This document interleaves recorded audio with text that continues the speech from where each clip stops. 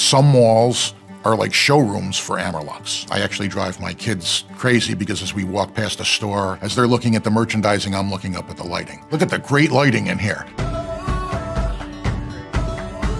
The changes in the lighting industry have been numerous. At one time, the lighting industry was a metal bending business. It is now a high-tech business, totally different from what the lighting industry was even 5 years ago.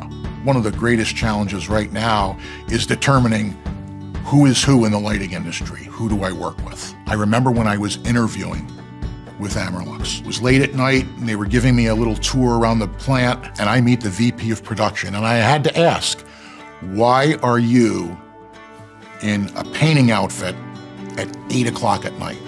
And the answer was simple. He said, I promised the customer this product would be out the door tomorrow and I'm not breaking my promise. That is the exact reason why someone should come to us, because nobody is going to care like we do.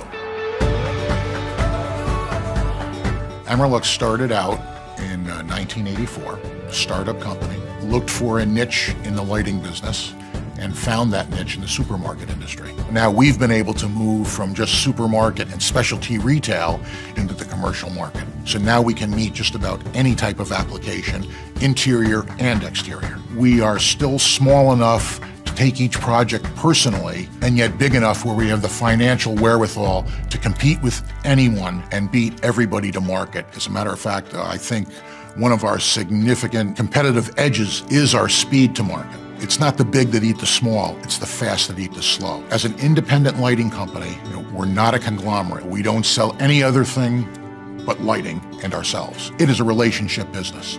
We do the same thing with our own employees. This is not a company that you come and you go to work and you put your time in and at 5 o'clock you race to your car.